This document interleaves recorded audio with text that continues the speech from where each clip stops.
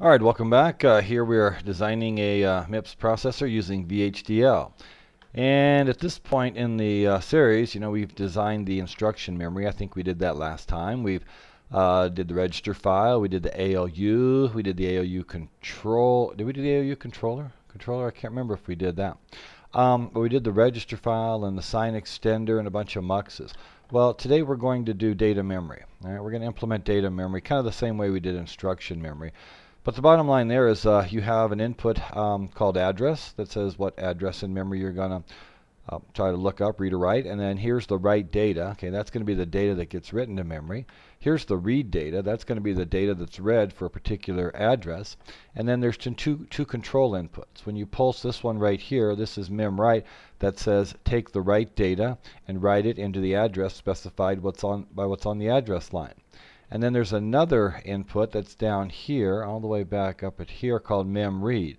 All right, so memRead, when this guy gets pulsed, it looks at the address, and whatever data is at that address, it puts it on the read data line. Okay, so you've got address, read data, write data, memWrite, and memRead. All right, let's go ahead and do this guy real quick. All right, so here's the VHDL. Let's see, what do we got here?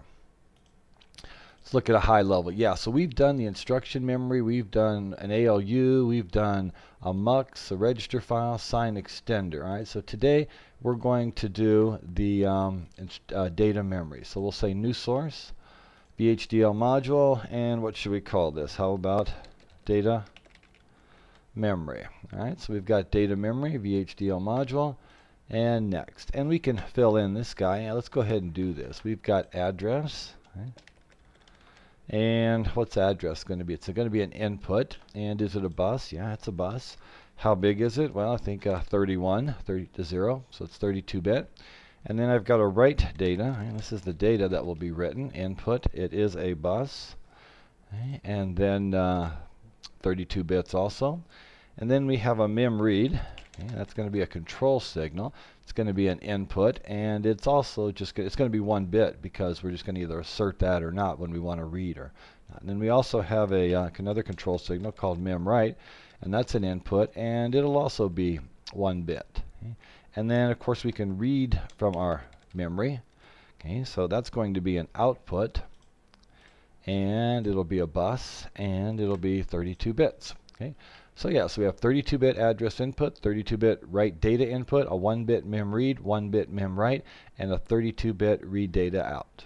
All right, looks good. Finish. And there you go. It stubbed out a file, and it actually populated the entity for me. Keep that around because we might need that. And there's my entity. Yeah. So now I've got my entity address, write data, memRead, memWrite, and read data. Okay. All right, well, what we need to do is kind of play that same game that we did before. And this is probably not the right way of doing it. Well, clearly it's not. I should really actually use some dedicated memory on the board, but I'm just going to kind of simulate in VHDL to keep things simple because we're really focusing on getting a working processor. All right. So I just copied and pasted some stuff in here, and what I did is I created a new data type with the type command, type word, and then I'm going to give that new data type the name RAM 16 by 32. So my data memory is only going to be 16 words. Each word is 32 bits long. So really, I'd have much more data memory, but this is just a simple simulation. So I'm only going to have 16. So it's a 16 by 32, and the way I do that, I say is array from 0 to 15, which is 16 elements, and then each one of these elements is 32 bits long. Okay? So that's the type. Now what I do is I come along and I use my signal to declare an instance of this type, named DM for data memory. The type is 16 by 32, which we declared up to here, and then I populate it. Okay, so I'm basically setting my memory to all zeros. And I've got 1, 2, 3, 4, 5, 6, 7, 8, 9, 10, 11, 12, 13, 14, 15, 16 locations, because it was a 16 by 32. And what I'm going to do is I'm going to assume this first memory location starts at 1001 quad 0. And this location here would be 1001, 0004, 1001, 0008, and so forth. Okay, so I've got 16 locations in memory. All right, let's save that. Get any errors? Nope. Now, the next part of the problem is let's just implement the functionality. And the functionality is to read and write this guy.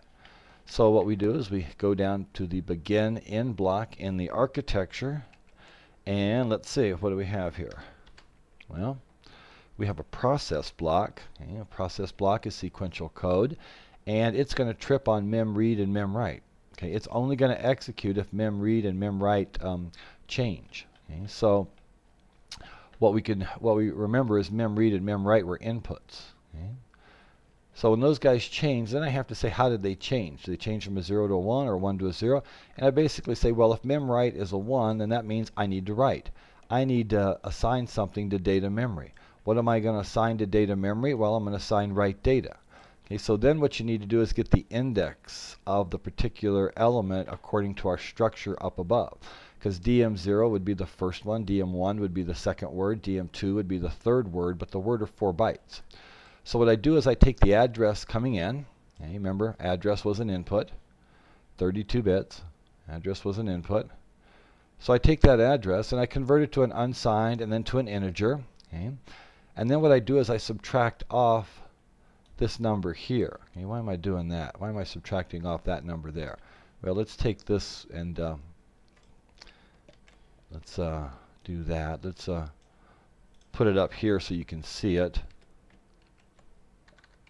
Yeah. So note that 268500992 is equal to hex 1001 quad 0. So I'm taking this address and I'm subtracting off 1001 quad 0. Okay.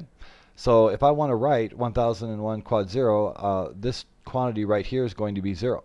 Now I need to divide by 4 because my type up here is accessing the elements 0, 1, 2, 3, 4, where each one is a word. Okay? So if I bring in 1001, 0004, and I subtract off this, then I get 4. And if I divide by 4, I get 1, and that's the first element up above. So it's a little, kind of tricky manipulation to basically shove the write data into DM. And then I have the same thing down here. If memread is equal to 1, then what do? I just take the contents of that data memory and I put it on my output read data. But I've got to play the same game again. To integer unsigned, take the address, subtract off 1001 quad 0, and then divide by 4.